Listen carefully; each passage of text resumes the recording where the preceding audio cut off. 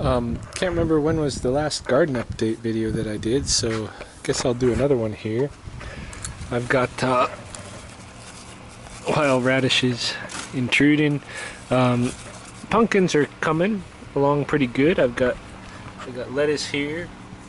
I got some radishes that I planted that are infested with some kind of larvae, and so I'm just going to let those ones seed out so I can collect seeds.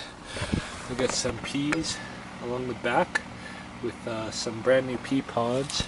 Not quite, the peas aren't quite formed in there yet. I'm just going to give it a little bit more. Pumpkins in here. I believe these are broccolis.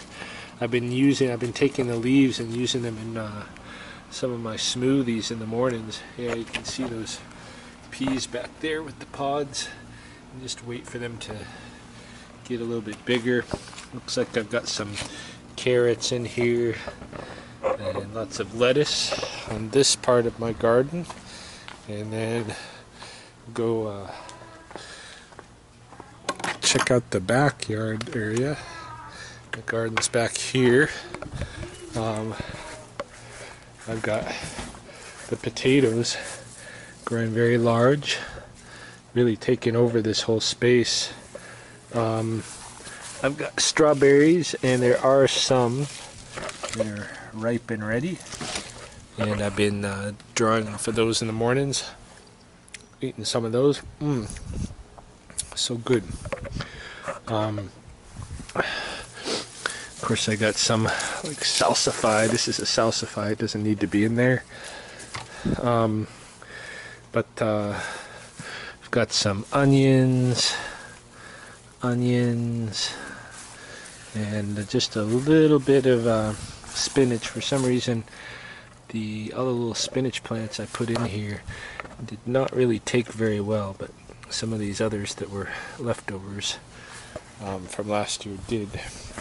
Over here, I've got a kind of a white radish growing, along with some beans along the back there, some lettuce that I've been using in my smoothies in the morning, red lettuce, beans, and here I've got the raspberry plants. Still don't have any raspberries ready to pick yet. They're green, as you can see here.